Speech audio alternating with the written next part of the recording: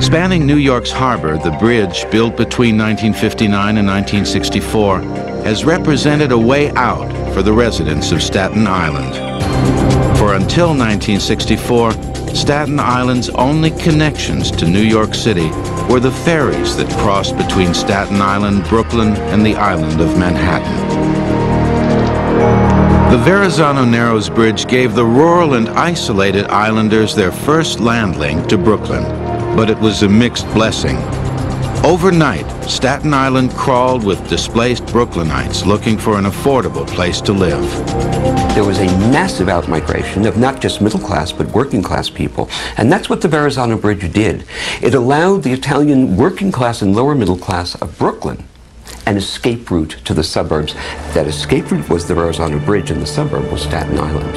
A migration triggered by the chairman of the Tri-Borough Bridge and Tunnel Authority, the politically powerful Robert Moses, builder of the 1964 World's Fair, Lincoln Center, and Shea Stadium.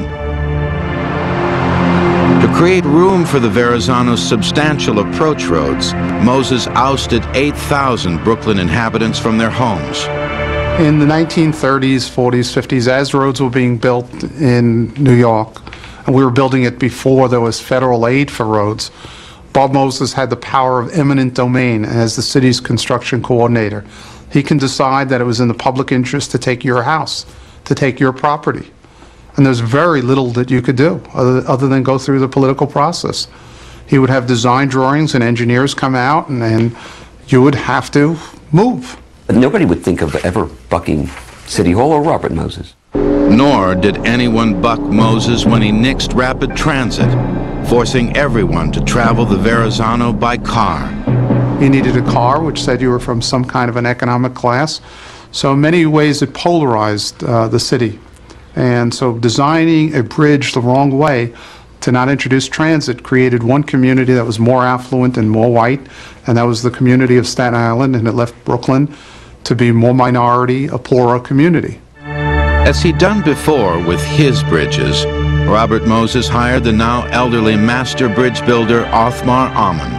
Critics charge that Ammann may have designed the bridge, but he designed Robert Moses' bridge. Costs spiraled quickly. At completion, the Verrazano cost over $320 million. Workers spent a year building the Verrazano's two towers. Built perpendicular to the Earth's surface, they are 1 5/8 inches farther apart at their tops than at their bases due to the curvature of the Earth. The 690-foot tall towers are higher than most of Manhattan's skyscrapers. From anchorage to anchorage, the structure extends 6,690 feet. The fantastic Verrazano flaunts a 4,260-foot center span and double-decked 6-lane roadway. Ammann said the bridge was conceived as an enormous object drawn as faintly as possible. Ed Fennell's father worked on the cables.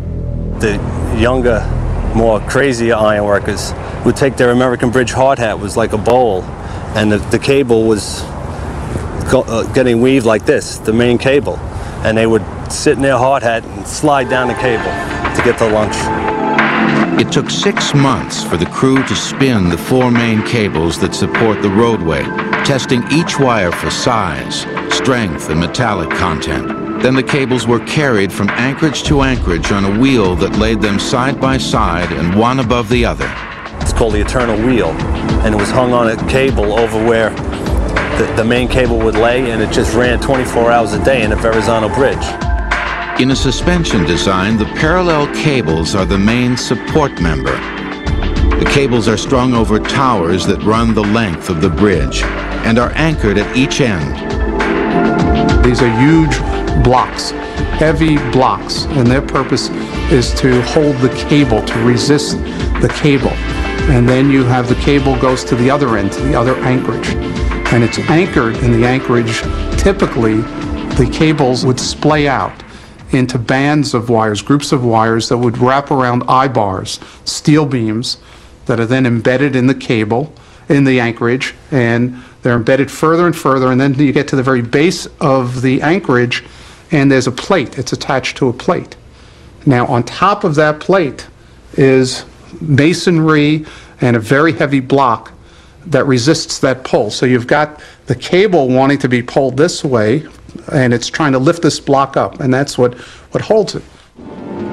Suspenders hung from the main cables support the deck. It was the longest suspension bridge in the world and held that record until 1981. Named for the 16th century Italian explorer who discovered New York Harbor, the Verrazano Narrows was dedicated on November 21st, 1964. When it came time to present Othmar Ammann, Robert Moses introduced the 85-year-old as the greatest living bridge engineer, perhaps the greatest of all time.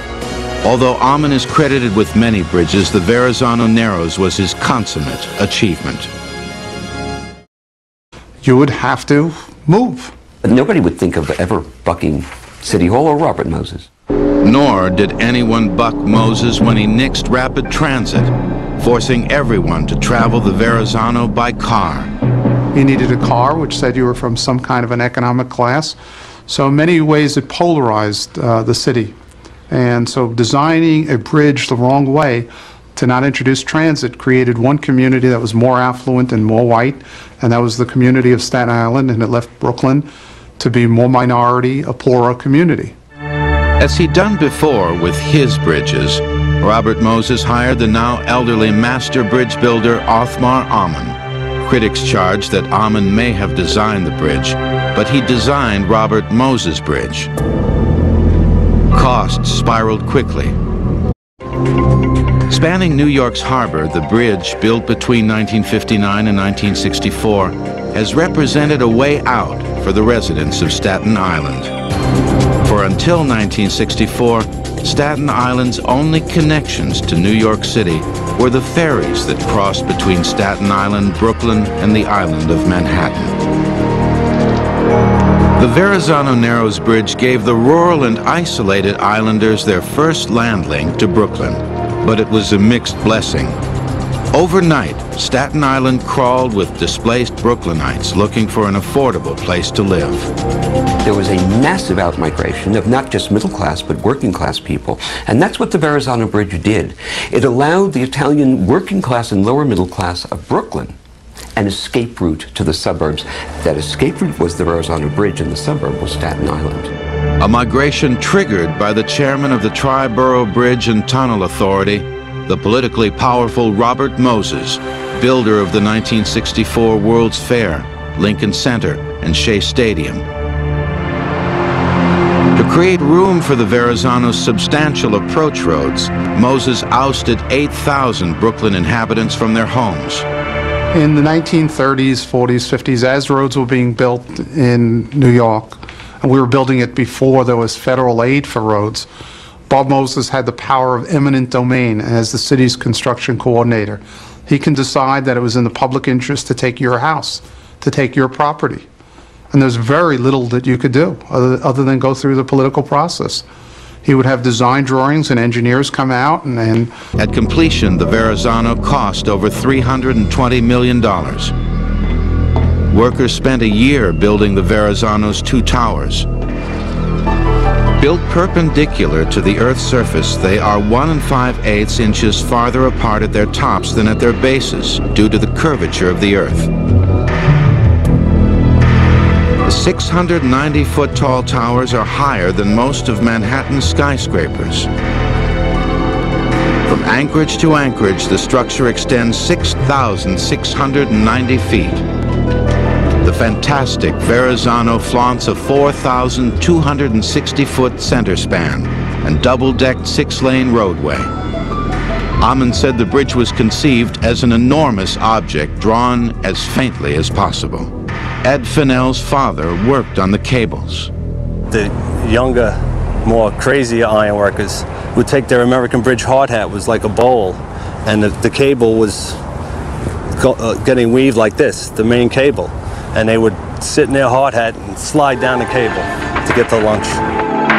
It took 6 months for the crew to spin the 4 main cables that support the roadway, testing each wire for size, strength, and metallic content. Then the cables were carried from anchorage to anchorage on a wheel that laid them side by side and one above the other. It's called the Eternal Wheel, and it was hung on a cable over where the main cable would lay, and it just ran 24 hours a day in the Verrazano Bridge. In a suspension design, the parallel cables are the main support member. The cables are strung over towers that run the length of the bridge.